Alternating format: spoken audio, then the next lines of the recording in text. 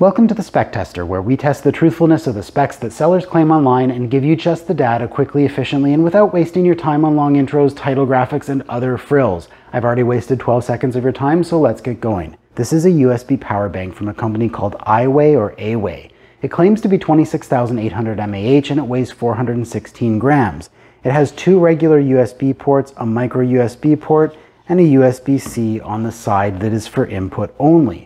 It claims to be based on lithium polymer cells, and I tend to actually believe that because the size of the case would not lend itself well to being based on cylindrical cells.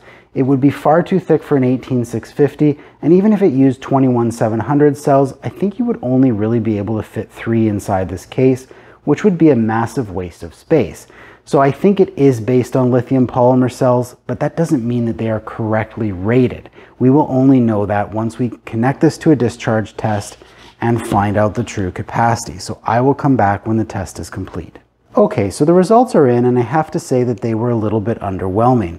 The device tested just 14,156 mAh, and even after we adjust that to account for the fact that we tested at the USB output voltage of 5 volts, whereas the internal cells have a nominal voltage of 3.7 volts, it still gives us an adjusted capacity of just 18,861 mAh.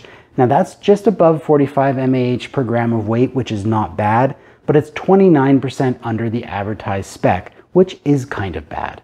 That's all for now. Hopefully you found this data useful.